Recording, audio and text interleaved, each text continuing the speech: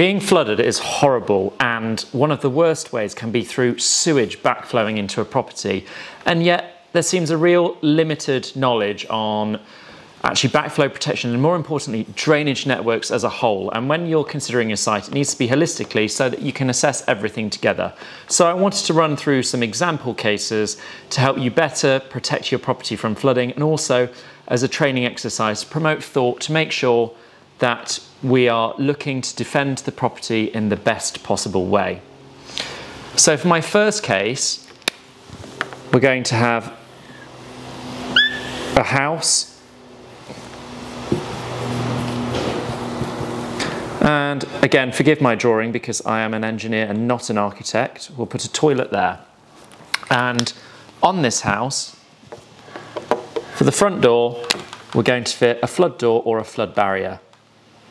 Now, if we weren't to consider backflow, water would bypass through the pipe network and could flow up and out of that toilet. Now, for the first case I'm looking at, it's likely to be a more modern house. So we have a split drainage system. So we have our downpipe here, and that flows out as a surface water drain, which makes our life a little bit easier because the toilet flows out into a manhole and then out towards the road, which we've got here. Now, if we're fitting flood barriers to the property as we have, and we've got a manhole here with just one connection coming into it, it's quite simple to defend, and we can look to defend anything from flowing backwards along this pipe and up and out the toilet, which means we can defend this connection here with what's very easy to fit, a push fit non-return valve, so it allows the water to flow out and not back the other way. So we'd fit it here, the toilet could flow out, not back the other way. That, coupled with the flood barrier, helps water not flow into the house.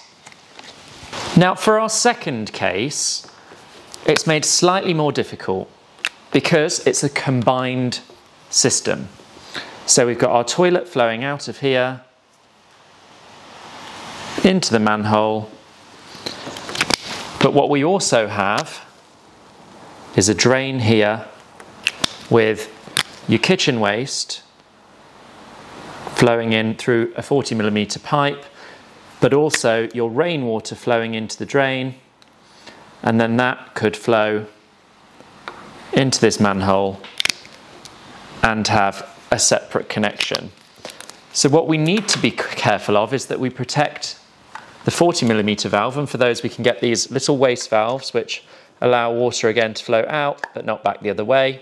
You'd slot that there to protect, and it's usually for things like dishwashers, washing machines, sinks, and maybe your toilet sink. And they're quite often fitted inside so that they're not affected by frost.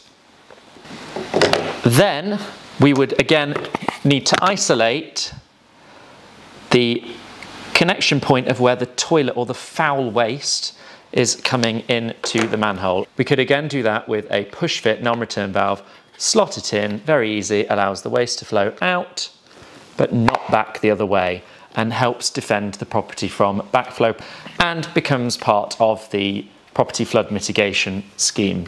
Why it's so important to water test or have a CCTV drainage survey and have a surveyor that really understands the site is if you're looking at this manhole and you simply flush the loo and see water come out of that connection, you might think it's fine just to fit your non-return valve in that connection. However, if you don't understand the drainage for the whole site and you haven't water tested, you might be unaware of the fact that you could have a drain here or a downpipe or here, and actually it might have been connected in here, in which case your junction, your confluence, is the far side of this connection, so you'd also have your rainwater flowing in there. Now, if you were to put a non-return valve here, what could actually happen is floodwater enter in through this drain, flow in, bypass your non-return valve and flow into the property, which is not what we want. You'd have a head of pressure on the drain, water would flow in, up and out the toilet. And if you haven't correctly understood it, you could think that that non-return valve is protecting you.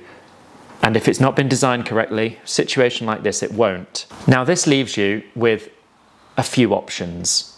The most expensive of which would be to fit another manhole or inspection chamber the far side of that confluence, in which you would fit what we call a full port non-return valve, which lets water flow out but not back the other way. You see it open, and you'd fit it there, allowing the water to flow through from the toilet and not back the other way, and it would isolate that toilet connection. Now, like I say, that is the most expensive. What you might be able to do, for instance, actually, if your toilet connection, we get rid of that bit there, if your toilet connection, what you might be able to do is, if I get rid of this bit here to make it a little bit clearer,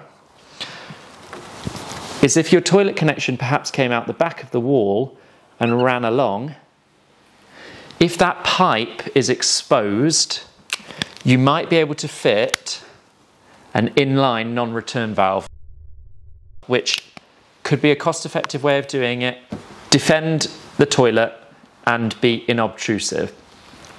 Your very last resort in this instance would be to fit something like a toilet bung or a pan seal in the toilet in an attempt to try and stop water coming out of it. You could also still have your waste outlet from sinks, which you'd need a smaller non-return valve for. So that's the first three cases looking at property flood resilience. The further two are going to be considering more boundary or perimeter level protection, which is popular. It can be difficult to obtain the consents, but to promote the thought and make sure we're covering all aspects, I do want to include it. So I'll just give this a clean down. And again, you will have to bear with my drawing, which isn't the best, but I try and make it as clear as possible for you. So what you might have is, once again, your house here, or property, it doesn't have to be a house, could be commercial. You could have your doorways into the property, and you could have your foul waste connections. The property might have, for instance, a bund around it or perimeter walls. And you might think, we're completely safe because we have a driveway barrier keeping this area dry. And if you imagine this area all around is underwater and you're looking to keep this area dry, it can be a very effective way of keeping water out of the house. However, if you don't consider the drainage, you could have water coming up into the site. So what we might have here is an inspection chamber or a manhole connecting some foul waste before the pipe goes out to the road. Now, what you can't do here, or would be a mistake to do, is fit a push fit non-return valve on the inward side, so the side nearest the property of that manhole, because what you would be doing is inviting backflow into that manhole. And once the water's in the manhole, if you've got a head of pressure outside, it could start to overspill and your defended area very quickly becomes inundated with water. What you need to look to do is defend it on the far side, the side nearest the exit point into the public sewer network. Now, the more old-fashioned way of doing it, and can still be done, but it does require chopping out sections of the manhole, can be to concrete in a full port non-return valve. Again, lets the water flow out, but not back the other way, and you'd fit it to the far side of that manhole. The downside of doing that is when it needs replacing, you have to have civil works done to remove it. It's not easily accessible. A more modern way of doing this is with a newer designed piece of equipment called a WA stop or WA stop, which would slot into the far side of that manhole and again allow water to flow out but not back the other way. And that should slot into the manhole and then screw into place. So it's quite an easy fit and it stops water coming into that manhole. Your final option here would be to fit another inspection chamber, if you've got space, and fit a full port non-return valve into that inspection chamber. Now, all of this relies upon assuming these manholes aren't too deep to be inaccessible and they are serviceable. So all of that you really need to be considering when looking at the scheme. So I'll clean this down to give you another example of boundary protection, but this one really highlights why you need to get expert advice at the start, because I've seen too many times the walls are built first and the drainage is an afterthought, and the drainage actually means the whole scheme won't work. So you've got your lovely property, once again, and this is sort of very common on housing estates. So you've got your house, but you've also got neighbouring properties. So it's in a very, very common scenario. It can be, admittedly, very difficult to obtain the consents for boundary protection if you're not providing compensatory storage. But let's assume you've got the permission.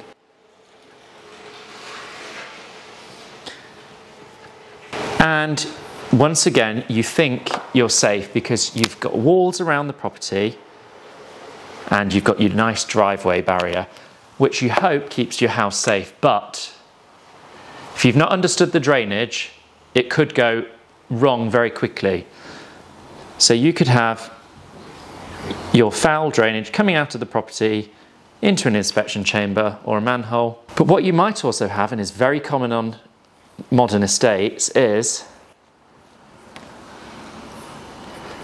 you could potentially have neighbouring properties draining through. Now that creates two problems for you. Firstly, because this has multiple properties draining into it, it's then not your manhole. It will be owned by the water authority, in which case to try and put non-return valves in it, you might need consent. But more importantly, you can't block off your neighbour's water connection coming in which case water will always flow into this manhole and could potentially flow out and fill your site that you've spent so much money and time and energy trying to defend if you've not considered the drainage. Now, whilst it might be possible to fit a sealed manhole, and it might be possible to fit a push-fit non-return valve if you've got the right consent, what could be worth bearing in mind is actually whether you'd have been better bringing your, I use a different coloured pen, bringing your perimeter scheme perhaps on the inside of that manhole, whether it's through a raised flower bed or equivalent. It's just food for thought that it's not always simple, and if you don't understand the drainage from the outset, it could all come unstuck. And that's why it's so important to consider the site holistically. So whilst we're on that theme of understanding drainage and why it's so important, there are a few other things and thoughts I wanted to share with you. So in a similar, if I wipe this down, in a similar setup as there, where you've got shared manholes but on an estate house,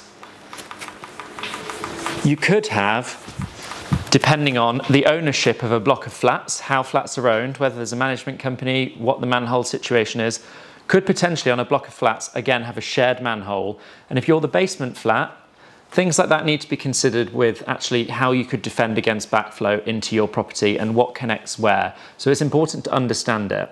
Now, one thing that you might want to consider, and I'll draw your attention to, is on a commercial property. Say you have a warehouse that might have a V or lots of Vs or a W-shaped roof. And we can make it a bit more lifelike. We'll put some roller shutters at the front. And we'll add a little bit of perspective. So, what you might do is think, we'll put some flood barriers on our roller shutters, protect those.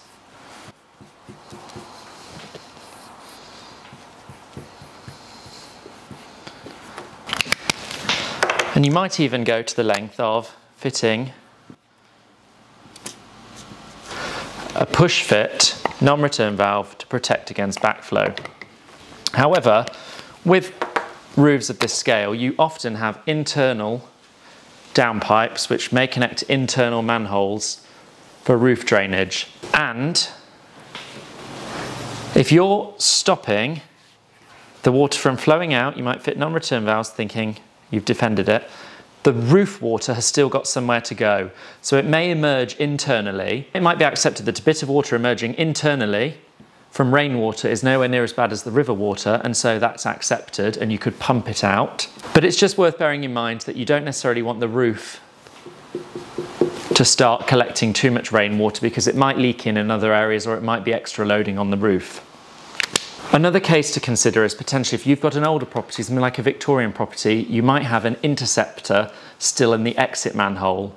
Now, a lot of them have been removed, but a lot still are in place. And if you've got a system like that, the interceptor may need removing to enable you to fit a non-return valve. Hopefully from this educational and informational video, you can see the importance of recognizing the drainage on a site as one of the first stages. You shouldn't be designing any above ground mitigation until you've identified what sort of case of approach you can have with the drainage network. And it's why it's really important to work with someone who understands the drainage or understands the site holistically with the drainage and actually recommends, if water testing isn't conclusive, that you might need a drainage survey, and being open to that from the outset so that money is spent in the best areas and that the scheme works as best as possible to defend the property from flooding. And of course, you're always welcome to contact us, and if you found this useful, we will try and do more of these videos, so don't forget to like and subscribe and share as well.